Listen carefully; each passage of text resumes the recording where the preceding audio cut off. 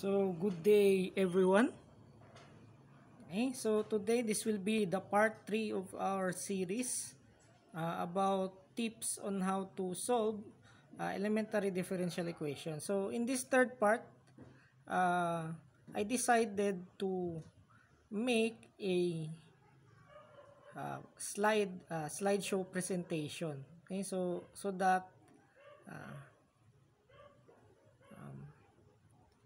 every example will be easy to track. Okay, so let's start.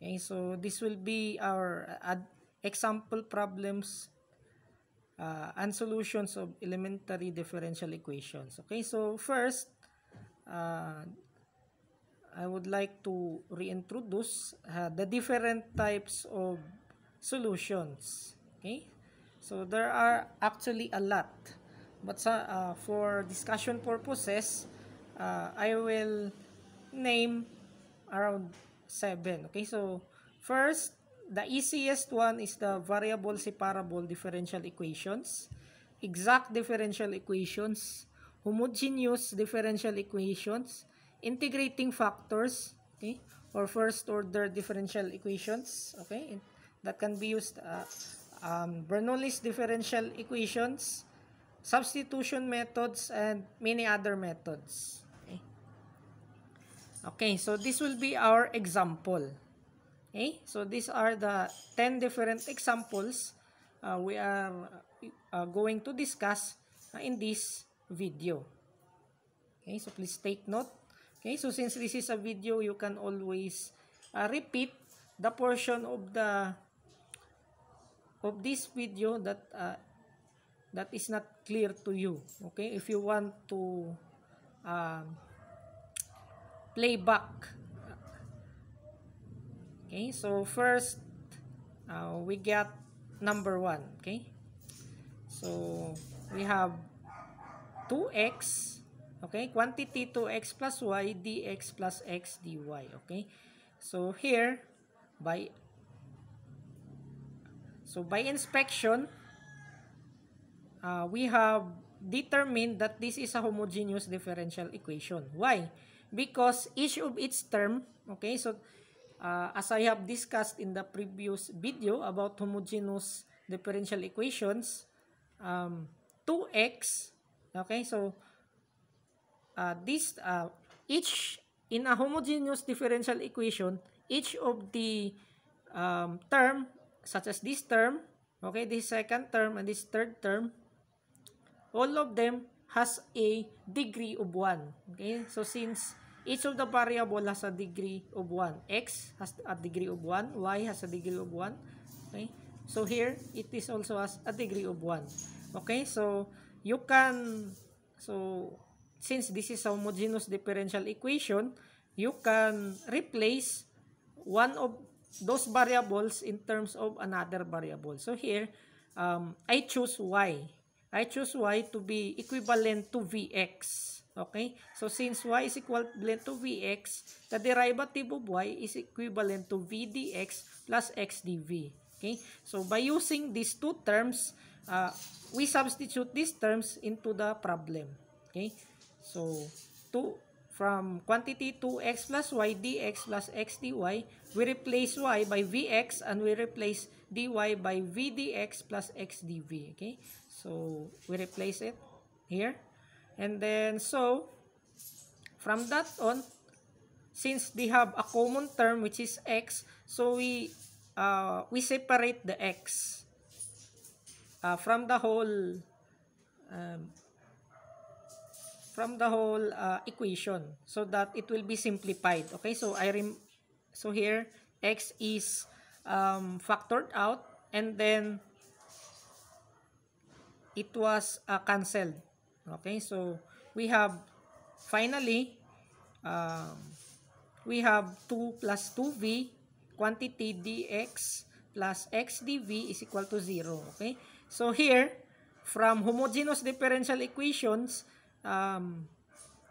by substitution of y equals vx and dy equals v dx plus x dv, we have converted the homogeneous differential equation into a variable separable. Okay, so here 2 plus 2v dx equals to negative x dv. Okay, so here we can cross divide. Okay, we can divide negative x under dx and 2 plus 2v under dv. Okay, so that is the case here.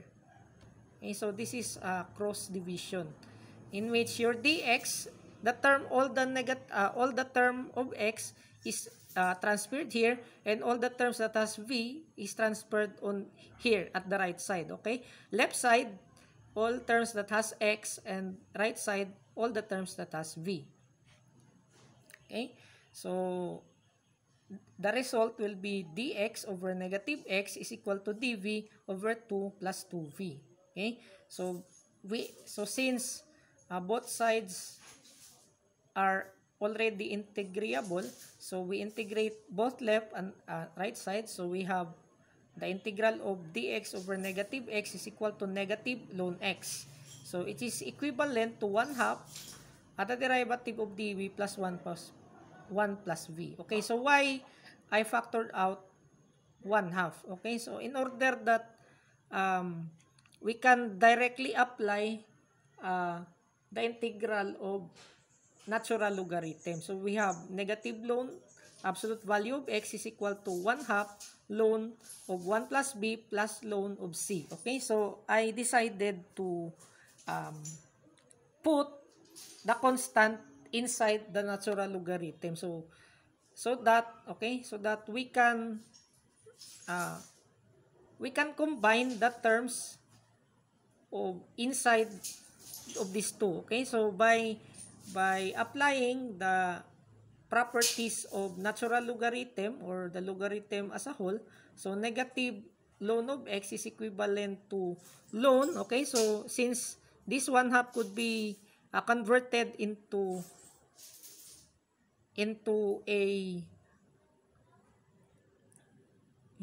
power, so 1/2 will be a power of 1 plus b equals to 1/2, and then c will be multiplied. Okay, so I just remove the ln, okay, and then converted into terms that without the natural logarithm. So it will be x to the negative 1. Okay, so since it has a constant of negative 1 here, it could not be seen, but if you convert it into terms, it will be ln of x to the negative 1. Okay, so here I just remove the ln and then I just combine them, so it will be x to the negative 1 is equal to 1 plus v to the 1/2 multiplied by the constant. So x to the negative 1 is equivalent to 1 over x is over c, a quantity 1 plus b to the 1/2. Okay, so since here y is equal to vx, we can substitute back the value of v. So the value of v will be y over x. So we back substitute the value of v in terms of y and x, which is y over x. So we got the final answer. 1 over x is equal to c, quantity 1 plus y over x to the power of 1/2. Okay, so we proceed to the second example. Okay, so here a quantity x squared plus 5 dy plus 2y plus 5 dx is equal to 0. Okay, so since this term beside dy is in terms of f of x, it is a function of x, and beside the dx is a function of y, so therefore this differential equation can be solved by variable separation. So therefore it is a variable separable differential equation. Okay, so here is the solution. X squared plus 5 dy plus 2y plus 5 dx is equal to 0. So here I transferred x squared plus quantity x squared plus 5 dy to the left, to the right, so that we can apply the variable separation. Also here, the x squared plus 5, I transferred it under dx, okay? and then the 2y plus 5, I transferred it under dy. Okay, so it's just a cross division. So here, dx over negative quantity x squared plus 5 is equal to dy over 2y plus 5. Okay, so if you are aware of this, we can already integrate this one and integrate this one. So this will be your final answer. Okay, so just remember uh, about arctangent.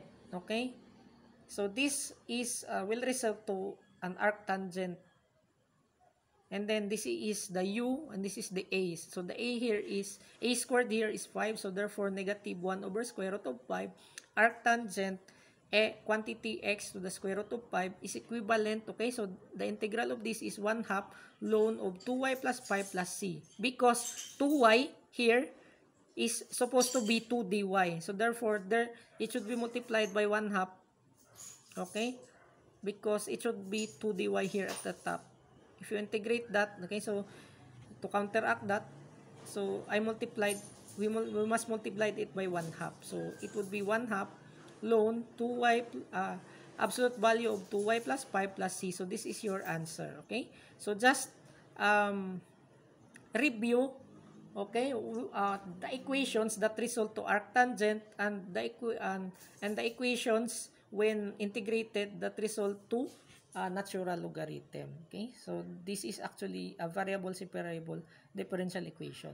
Okay, so we have number 3, dy over dx plus 5x plus 5 equals 0. So obviously, this is actually a simple variable separable problem in which you can directly transpose these terms, these two terms, this 5x plus 5 to the right side, and then it could be already be solved.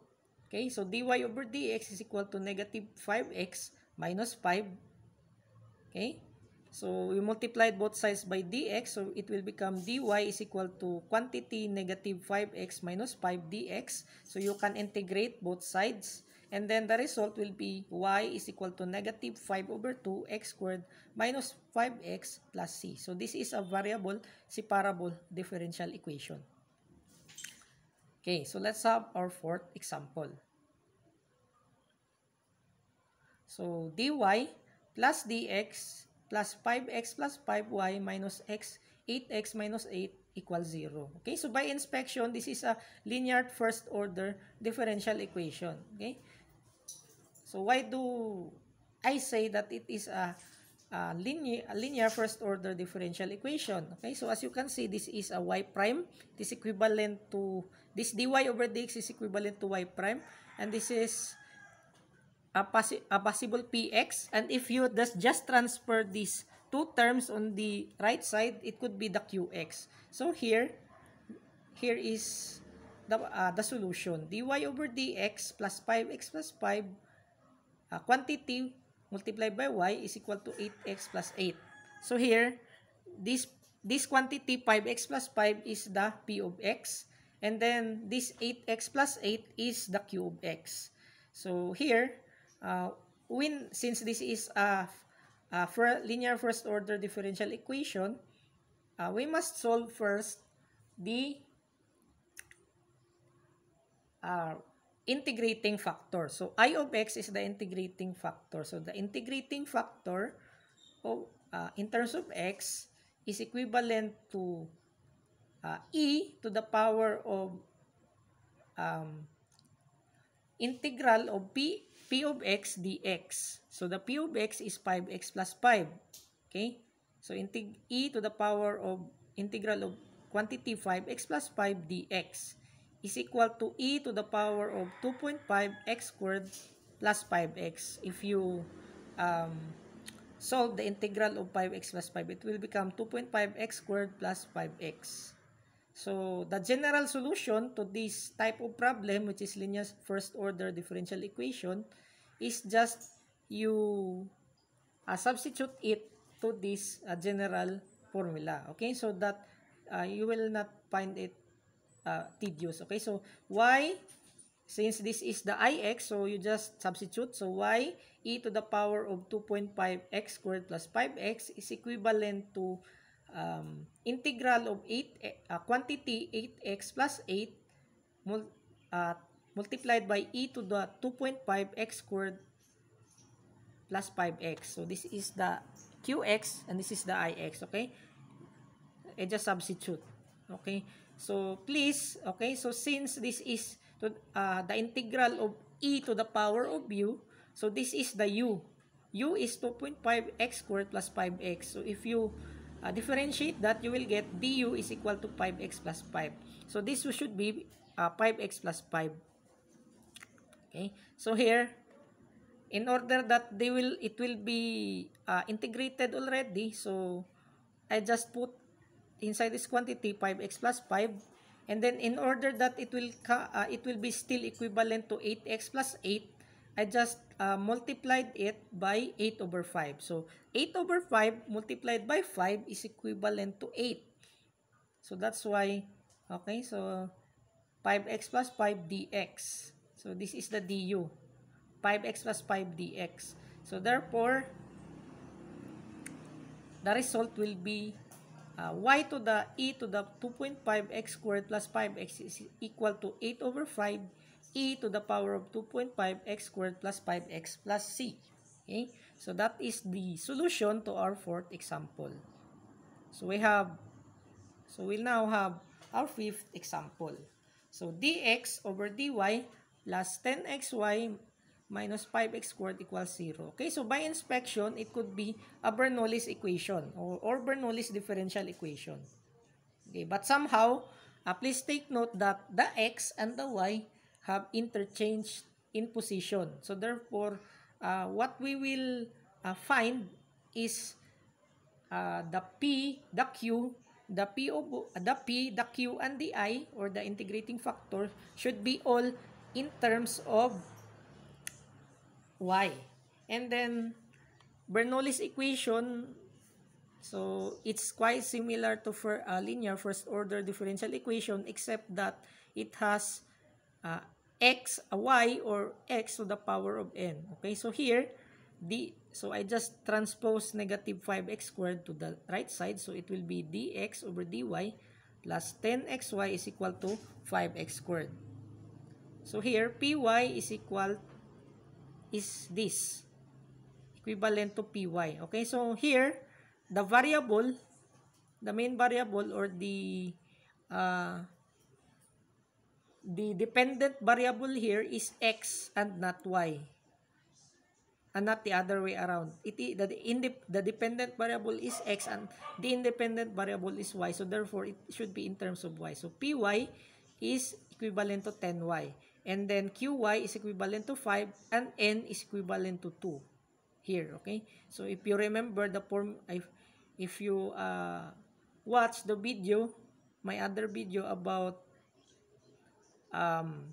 the n, okay, so about the form of Bernoulli's differential equation. So n here is 2 because x has a power of 2. So therefore I to the power of y, or the integrating factor, is equivalent to e to the power of quantity 1 minus n integral of py dy. Okay, so in other maybe you have seen other books, this 1 over n could be inside this integral. It could be also outside. Since it is constant, so it is unaffected. Okay, so that's the one of the properties of integrals, in which the constant could be factored out. Okay, so just replace everything, the n and the py, so it's equivalent to e to the power of 1 quantity 1 minus 2 integral of 10y dy. So therefore it will become e to the negative 5y squared. Okay, so since this is in the form of dx dy, py is equal to qy y to the power of n. So this is your general solution. X to the power of 1 minus n multiplied by I of y is equal to integral of q of y by I of y dy. Okay? So, x to the 1 minus 2 is equivalent, multiplied by e to the negative 5y squared is equal to integral of, okay, qy iy. So, the qy here is 5 and the iy here is e to the negative 5y squared.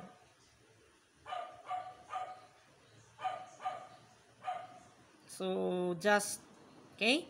So, we can integrate, okay? So, this is x to the negative 1. So, x to the negative 1 is equivalent to 1 over x. So, this will be e to the negative 5y squared over x is equivalent to the integral of 5e to the negative of 5y squared dy. Okay? So, please remember, okay? So, since this is unintegrable ordinarily, so we transpose e in terms of power series. So, we all know that e to the power of x is equivalent to 1. Okay? So, if you do not know this, please take note this one. So, e to the power of x is equivalent to this infinite series. Equals to 1 plus x squared over 2 factorial plus x to the power of 3 over 3 factorial plus x 4 over 4 factorial plus so on and so forth until you reach x to the n to over n factorial. Okay, so this is from 0 to infinity. Okay, so it could be rewritten as this one. Okay, so the infinite sum or the sigma of x to the power of n over n factorial from which n is equal to 0 up to infinity. Okay, so this is its equivalent. Okay, so what we are going to do is we transpose instead of x, we replace it by negative 5y squared. Okay, so from this formula, since the power is not x, it is not x but instead negative 5y squared, so x will be replaced by negative 5y squared. So, replace it by negative 5y squared. So, it is equivalent to 1 plus negative 5y squared. And so on and so forth. Okay? So, I just replace it in this power series. So, here, it is equivalent to n to the 0. Okay? Infinite sum from n is equal to 0 to infinity. So, you just substitute negative 5y squared to the power of n over n factorial. Okay? So, you just separate the constant with the variable. So, the constant here is negative 5 to the power of n. And then, the variable is y to the power of 2. And then, it will be multiplied by n also. So, it will become y to the 2n over n factorial. So, here, so this will be your equivalent of this. So, of e to the negative 5y squared. So, we just replace it. This e to the negative 5y squared, we replace it. So, it will become this one. So, we integrate this one. So, since this is y to the 2n, n is any all integers from 0 to infinity. So, you can directly apply the integral. So, it will become 2n plus 1 over, so all these terms will be 2 over 2n plus 1. So, this will be the final solution. E to the negative 5y squared over x is equal to 5 multiplied by infinite sum of negative 5, quantity negative 5 to the power of n, y to the 2n plus 1 over n factorial, quantity 2n plus 1 plus c. Okay? From n is equal to 0 to infinity. Okay? So, n is equal to 1, 2, 3, 4, 5, 6, 7, 8, 9, 10 until infinity. So, this is the final answer. So, this is in terms of power series. Okay, so please remember the definition of e to the power of x. Okay, so you can use this. Okay, so let's proceed to our sixth example. Okay, so this is our sixth example. dy is equal to 8 dx plus 5x dy. Okay, so obviously, you can transfer everything that has dy in this place. So I transferred 5x here, and then I remain 8 on the other side. So this is a variable separable differential equation. So we have quantity 1 minus 5x. Okay, so because I transferred it, and then I collect terms, I factored dy. So it will become quantity 1 minus 5x dy is equal to 8 dx. To make the long story short, I divide this one by 1 minus 5x. I also divide this one by 1 minus 5x. So it became dy is equal to 8 dx over 1 minus 5x. So I integrate both sides. So the result, okay, so the u here is 1 minus 5x. And then, so if you, the du will become negative 5 dx. Okay, so this is the u, 1 minus 5x, the du is negative 5 dx. So I just factor out negative 8 over 5. Okay, so that this one, this and this are still equivalent. Okay, I just factored out negative 8 over 5. So therefore, the answer is y is equal to negative 8 over 5, natural logarithm of the absolute value of 1 minus 5x plus the c, or the constant. So this is the answer. So this is a variable separable differential equation. Okay? Without further ado, let's proceed to our seventh example. So here, we have our seventh example. So quantity 2x plus 8, y dx plus 5x plus 20, dx minus 10, dy is equal to 0. Okay? So first, I have a feeling that this is a linear first order differential equation. So this is negative 10y dy plus quantity 2x plus 8y dx plus 5x plus 20 dx. Okay? So I try to transfer negative 10 at the front. Okay? So I might cancel out negative 10 later. So this is what happens. And then then the next thing is I divide everything by dx so that this term and this term will be free from differential. So it will become negative 10 quantity dy over dx plus quantity 2x plus 8y plus 5x plus 20. So here, obviously, we can manipulate this one in order that it will become this one. Okay? So I just transferred 5x plus 20 at the right side. So it will become this one. And then divide everything by negative 10 so that the first term will be dy over dx. Okay? So dy plus dx, so it will become dy plus dx plus quantity 2x plus 8 over negative 10y is equal to negative 5x minus 20 over negative 10.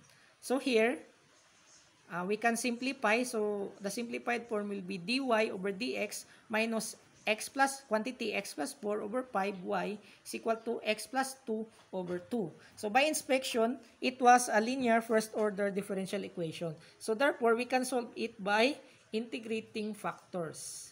So here is our converted differential equation. So here, p of x is equal to negative quantity x plus 4 over 5. So that is the p of x here.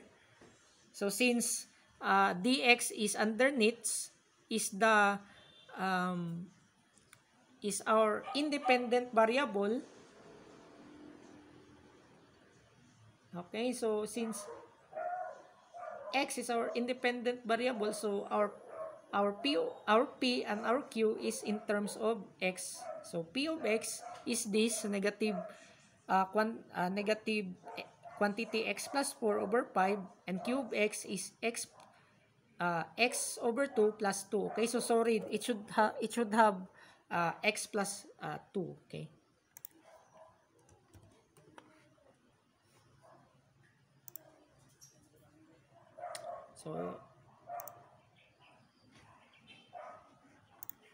So it should be has plus 2. Okay, so here we can we need to find the integrating factor. So this is the integrating factor. I in terms of I of x is equal to e to the power of p of x dx. So without further ado, so this is your px here. Then you just substitute here. So if you integrate this one, you will get e to the negative 0.1 x squared minus 0.8x. So the general solution will be for this type of for this form of first order differential equation is y I of x is equal to integral of q of x I of x dx. So therefore the answer is y e to the negative 0.1 x squared minus 0.8x is equivalent to the integral of quantity x plus 2 x over 2 plus 2 multiplied by e to the negative 0.1 x squared minus 0.8x. Okay, so remember that the integral of EU du is equal to EU plus C. So our u here is negative 0.1 x squared minus 0.x. And then the du is equivalent to negative 0.2x minus 0.8. But somehow here it's different. So what I did is just I factored out. Okay, so this is the term I just copied. I just factored out. So since the du is 0.2x minus 8, so therefore it should be negative 0.2x minus 8. But somehow it should be equivalent to this. So I just factored out negative 2.5 because negative 2.5 multiplied by negative 0.2 is 0.5x or x over 2. And negative 2.5 times negative 0.8 is equivalent to 2. So I just factored out negative 2.5.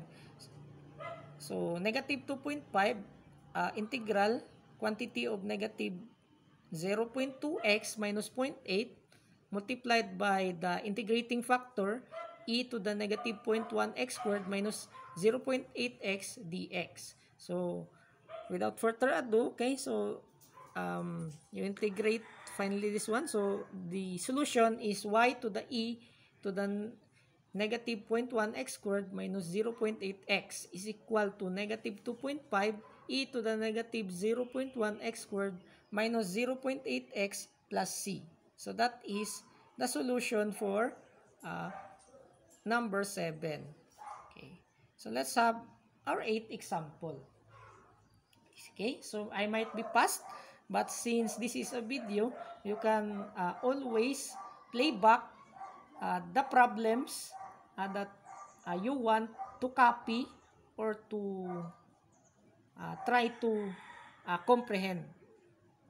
Okay, so this is our equation for number 8, y to the power of 4 minus 5xy plus y prime is equal to 0. Okay, so I just rearrange this one. So I just put y prime at the front so that it will become y prime is equivalent to dy over dx, by the way. So y prime minus 5xy plus y to the power of 4. So I just inspected. By inspection, we could see that this type of formula could be a Bernoulli's differential equation. What you need to do is just manipulate it. So dy over dx minus 5xy, you just transferred y to the power of 4 to the right. So it will become like this. So by inspection, it is a Bernoulli's differential equation. So p of x here is negative 5x. And the q of x here is negative 1. And then the n is equivalent to 4. Okay, so q of x is negative 1. Okay, so you might ask that you could not, why sir, we could not see there is no q of x because it's just only y. So here, it should be positive always, y to the power of 4. So therefore, the qx is negative 1. So the integrating factor is in terms of x, so ix is equivalent to e to the power of px dx. So e, okay, so you just replace this formula by, okay, so what is given in this equation? So px is negative 5x. So e to the power of integral negative 5x dx. So if you integrate this one, you will get e to the negative 5x squared over 2.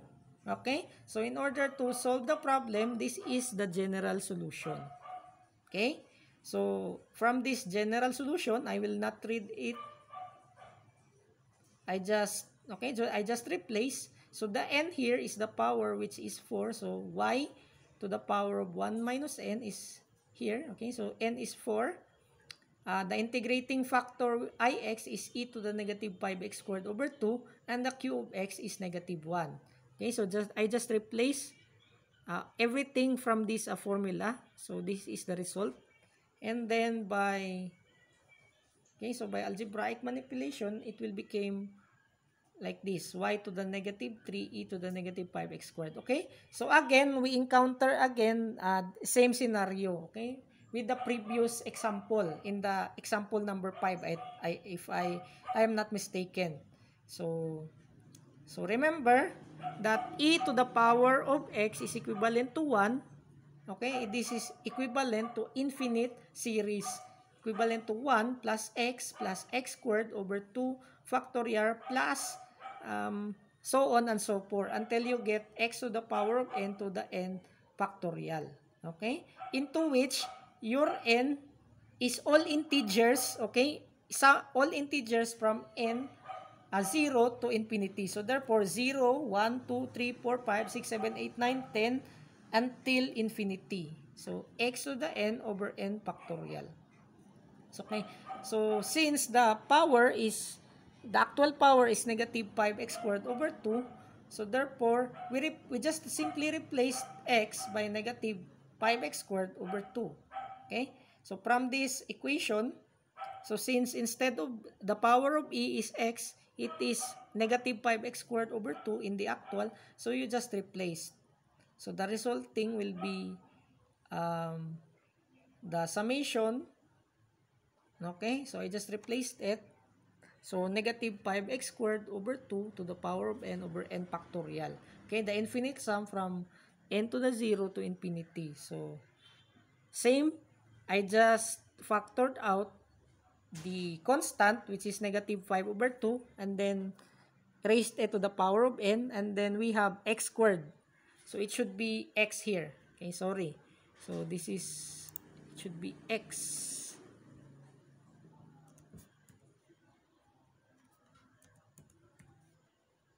And also this should be in terms of x.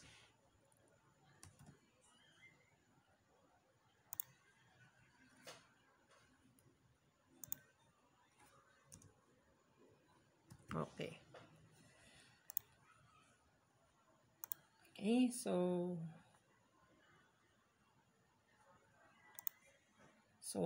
x to the power of 2n over n factorial. Okay, so since this is x squared, so it will become, I separate the constant with the variable.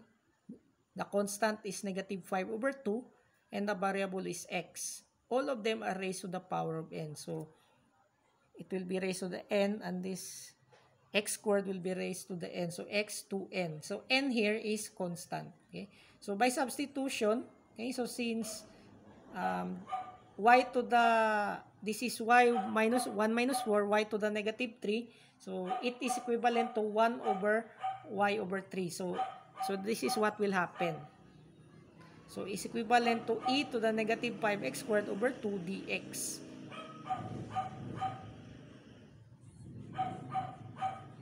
Okay, negative 1. So since we replace this e to the negative 5x squared over 2 by this, so this will be the result. So we can already integrate this one. Okay, so from this F1. So the resulting will be this one, e to the negative 5x squared over 2 over y cubed is equivalent to this whole big series. Okay, so this infinite series plus c.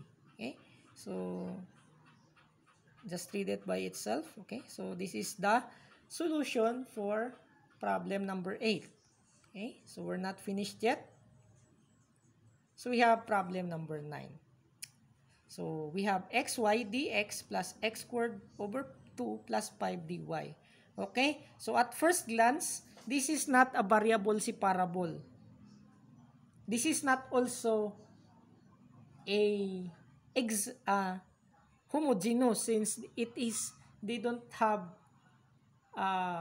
constant equal degree in each of the terms. So it could be, we could try it if it is exact differential equation. Okay, so what I did is identify what is m and what is n. So this is m because it is beside dx, and it is n because it is this side of dy. Okay, so in order to check whether it is an exact, so you must partial differentiate m with respect to y. And then m is xy, so partial differentiate of y of xy. So y, so for partial differentiation, what is under it, okay, here is y.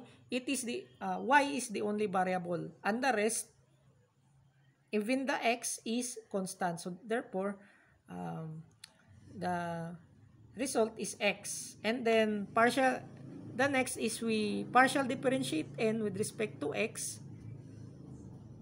So the result is, okay, so this is the n, x squared over 2 plus 5. So the result is also x, because this is x squared over 2. Okay, so if you differentiate it, it will become x2 minus 1. It will multiplied by 2. So 2 over 2 is 1. So x to the power 1, or x. And then the differential of the constant is always 0. So it will become x. So therefore, partial differential of m with respect to y is equal to partial differential of n with respect to x. So therefore, it is an exact differential equation. So since this is an exact differential equation, so we can proceed with a solution that is that is applicable to an exact differential equation. So this is it. So you integrate m dx. So the integral of m dx and n dy should be equal. Okay, but somehow we need to learn that they could have different results, but somehow we will collect all the terms from these two. So integral of m dx is equivalent to the integral of xy dx. So the result is x squared y over 2 plus f of 1 x of y plus the constant. And then n dy, we integrate n with respect to y. So integral of quantity x squared over 2 plus 5 dy. So it will become x squared y over 2 plus 5x plus f2 of xy plus c. So remember that the result of this and integral of m dx and n dy should be equal. So therefore, f1 xy should be equal to 5x. And then this f2 xy should be equal to 0, because there is no term on n here that is present at the top. But somehow, looking at the integral of m dx, there is a term at integral n dy that does not exist in m dx. So f1 xy should be 5x. So therefore, replace f1 xy by 5x. So therefore, it will become x squared y over 2 plus 5x plus c. So since f2 xy equals 0, plus c equals 0. Or you could rewrite it as x squared y over 2 plus 5x equals to c. So any of that is correct. Okay, so you might ask, it should be negative c. Okay, so but the answer is no, because constant, whatever you do, because c is a representation of constant. So if you multiply the constant by a big number, or if you divide the constant by a large number, or whatever you do to that constant, it will become constant. So remember that this c or constant just represents as any constant. Okay, so it does not bear anything other than constant. So whatever you do to this constant, it will be the same. So it will not carry the negative sign. So it is, these two are acceptable answers. Okay? Okay, all right. So maybe let's proceed to our last example. Example number 10. Okay? So we have this equation. Quantity x plus 5 dy plus x plus y dx. Okay? So the first thing we should do is to try. So this is obviously not a variable separable differential equation. So therefore, what we need to do is to try if this is an exact differential equation. So the m here is x plus quantity x plus y, and the n is x plus 5. Okay? So we need to check whether or not the partial differential of m with respect to y and the partial differential of n with respect to x are equal. Okay? So without further ado, we differentiate m with respect to y. So x plus y, differentiate that one is equivalent to 1. Okay? So you might see x. What about the x, sir? So the x here is considered as constant because our variable is y. Okay? That's the difference between partial differentiation and ordinary differentiation. In ordinary differentiation or the full differentiation, everything you see that is in terms of letters is constant.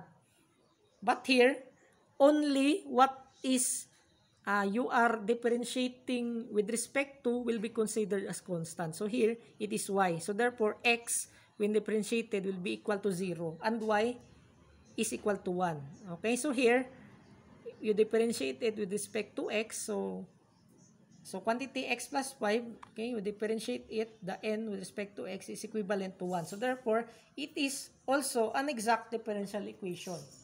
Okay, just like than our 9th problem.